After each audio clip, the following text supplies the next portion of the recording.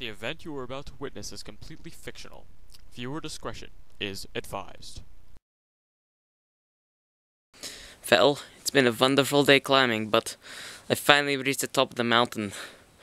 Oh, I'm very dizzy up here. I think I'm going to take a rest for the night. Sleep it off, maybe. I don't know. I'll probably be better in the morning. Signing off.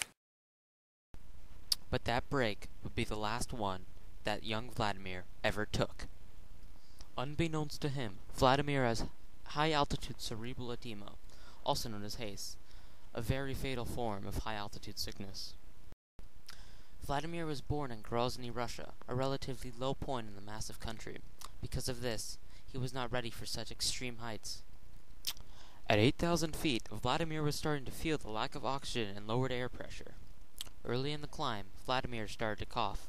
While this could be passed off as normal, coughing is one of the first signs of HACE. Some other very common symptoms of HACE are Trouble sleeping, lightheadedness, fatigue, shortness of breath, a rapid heart rate, vomiting, and finally, a loss of appetite. I threw it on the ground. If you were suffering from one of these symptoms, then you might have HACE.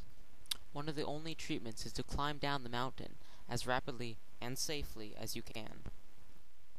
If available, extra oxygen is a necessity. An injection of dexamethasone can help stop the swelling of the brain for a while, but it is no long-term cure.